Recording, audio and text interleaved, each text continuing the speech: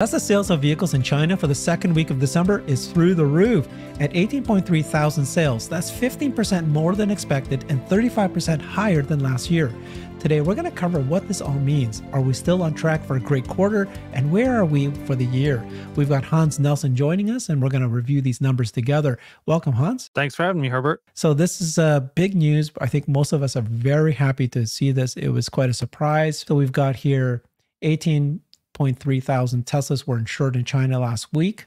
This is the second week of December. That's up 35% year over year. This is 15% above expectations.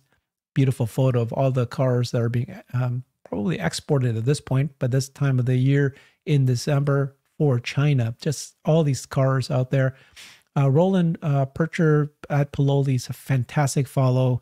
He always is on top of all these numbers, and he's the one who kind of reported this. December 11th to 17th, China, 15% quarter over quarter increase, 10% better than the best quarter, and 35.5% year over year.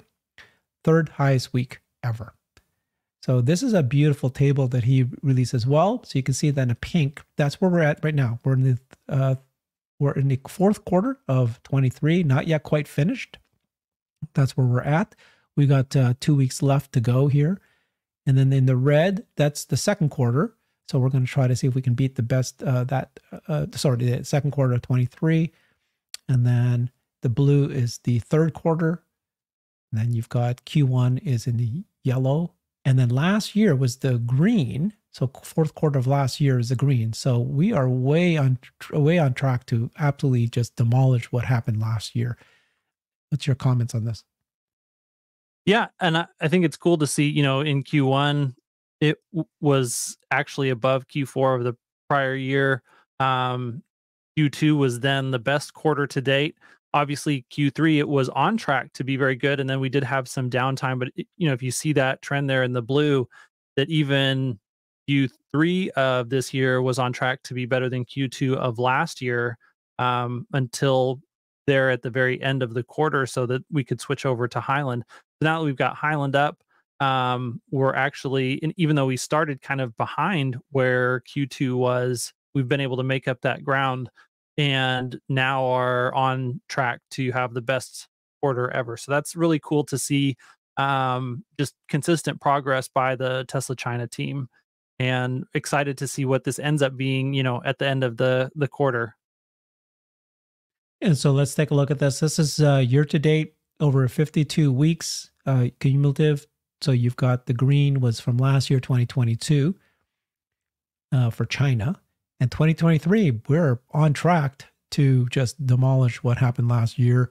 In fact, Roland thinks that year over year could increase to almost 40% because the last 2 weeks of last year were not good. So this is going to be something that's going to just surprise everybody. Just look at the growth of what happened in Tesla and Giga Shanghai and the sales of these cars in Shanghai. The growth is clearly happening in China for sure, other countries as well. And you can see the delivery wave unwinding there too, that, they would have huge spikes and then flat spikes and then flat in 2022. And so, part of that is due to delivery wave in imports versus exports. And so seeing that kind of flatten out means that I think they have their overall production system a little bit more balanced now than they have had in the past.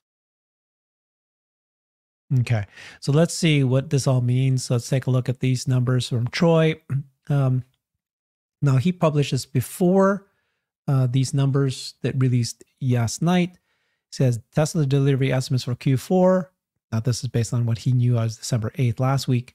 His estimate is 477, was 482. The analyst consensus is 481. So this is before this big news. This is his table. Now his table, I know it's hard to read here, guys, but down below here, that's what we're looking at. So even then, he was still thinking we were going to hit the 1.8 million for the year. What's your estimates of what's going to happen this quarter and what will happen for the end of the year? Yeah, I just wanted to note that this table is actually reaffirmed. He put this one out on the 17th. So this is only 2 days old. And yeah, it's still, if you add up the numbers, it's hard to see there, but it's like almost 140,000 produced of the Model Y sorry, delivered of the Model Y in China in Q4 is his estimate, and then 34,000 Model 3s in Q4. Actually, sorry, I'm looking at Q3 numbers. Anyway, sorry. All that to be said, yeah, 1.8 million seems like we're on track. It's meeting the expectations that Troy had for it. Seems like he was kind of expecting the delivery numbers to surprise to the upside in Q4 out of China. And so hopefully we do see that 1.8. Like, in the grand scheme, whether we come in at 1.79 or 1.8 or 1.81, it doesn't really matter. But we know that there will be a lot of noise around whatever that number ends up being. If it is below, even if it's barely below, they'll say, "Oh, they missed their targets." So hopefully, all that said, we do end up passing that 1.8 number, because it is, it's a big number, and that's going to be something that helps reduce the amount of bud that ends up coming out at the beginning of the year. Okay. And let's take a look at Gary Black's tweet. Now, this was again from last week. He hadn't yet responded to this new numbers, but I thought this was interesting and useful anyways. If you look at the bottom part, it says, we expect Tesla to continue to move higher into year end as investors gain conviction auto gross margins have bottomed, and that Tesla can achieve the fourth quarter consensus delivery estimate of 476. So with this, record-breaking week that we just saw now, we're very likely going to break this estimate, the delivery estimate of 476. Tesla's fiscal year 2024 guidance will be unveiled at the same time. The fourth quarter earnings are reported. So, yeah, so it's like, as long as we're at or above what the expectations are, that's what matters. And it's looking good right now for Tesla stock. And I don't know who this person is, Darius Smolsky, but I thought it was a nice way to kind of summarize what at least he was thinking. Tesla has 18.2 EVs in China last week. Excuse me. So December, you got 82,000, November 82,000, and October 72,000. You're at 236,000 now. Okay. You got 2 more weeks to go. So, and then his gas for Fremont, his gas for Austin, and and he believes that we're still on target for the 1.8 million. This is one person's estimates. What's your thinking? Are you still believing we're going to hit the 1.8? I think so. I think we're on track. And we always see that Tesla really, they pull out all the stops in the last quarter, and they do push hard. And so I think that we can get there. Okay. And so one of the debates or people that are looking forward to, to see is, how do we increase the China numbers? Many of us were thinking that the Highland, which is, the upgraded Model 3, was released, is very, very successful, just really loved. But the numbers actually aren't showing yet. So let's talk about the mix between a Model Y and a Model 3, upgraded Model 3 in China. This is a wonderful tweet from AJ. We've been following him quite a bit. So folks, you should follow him at ALOJOH. So he says this, okay? China Insurance showed that Tesla sold last week 14.4 Model Ys and 3.9 Model 3. So that's the breakdown of the 18.3 total. And so some are wondering why the new Model 3 is not selling more units, given its refresh and more modern model. His reasoning is that Tesla's Model Y and the pricing is, the difference between the pricing of Model Y and the Model 3 is so small. People are preferring to buy the Model Y. So you only have to pay 2 to 3% more to get that Model Y. The Model Y is just the best value for money right now. This is proven by global sales numbers. Model Y is still the best seller. So in China, if you look at the prices, that the Model Y, like you said, it's only 2 to 3%. It's just so similar. By the time you do lease or financing on this thing is like nothing.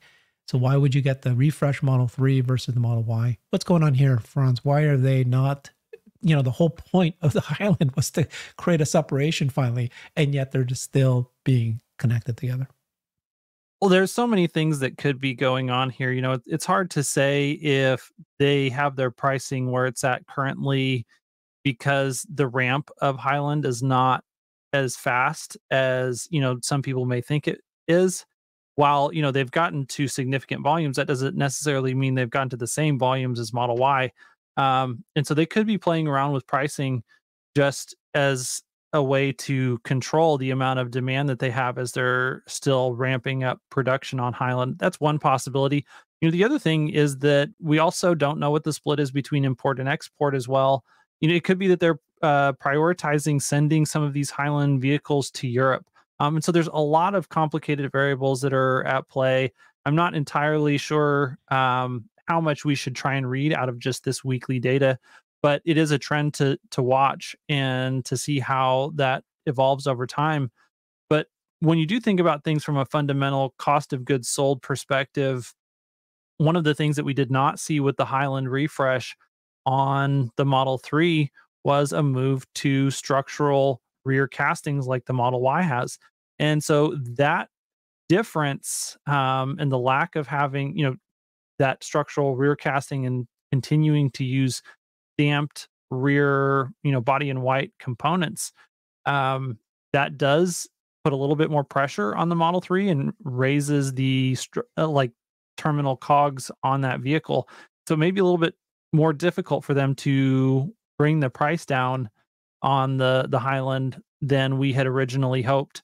So, you kind of have a 6 of one, half a dozen of the other situation where they were able to do the refresh and the upgrade on the exterior and save some money in some areas and switch over very fast. We were all just shocked at how fast they were able to roll out that transition from the old Model 3 to the Highland update.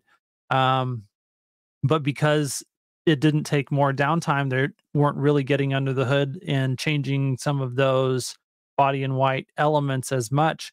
That also means that they weren't probably able to make as big of a positive impact on their cost of goods sold as we would like to see to make it more competitive with the Model Y that does have those structural rear castings.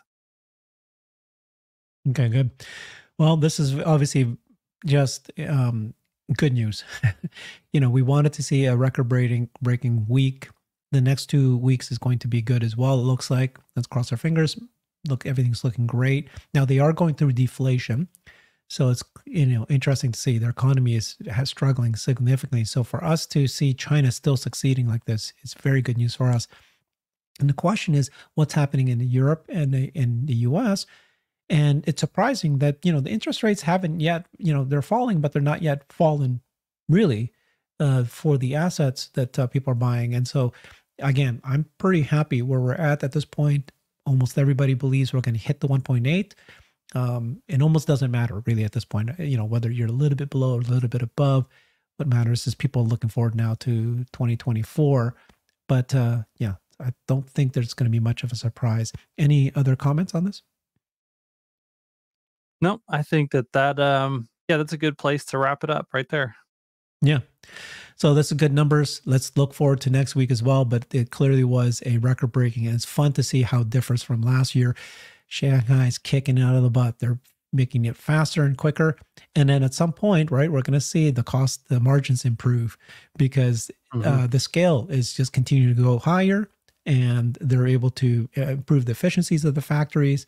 Shanghai's kicking it, and it's wonderful to see. Thank you so much, Hans. Appreciate you helping do the analysis on this. Follow him on his YouTube channel, Hans C. Nelson. Thanks, everybody. I've created a website that is the most comprehensive resource for the Tesla investor. Please check it out. Simply go to my website at herbertong.com.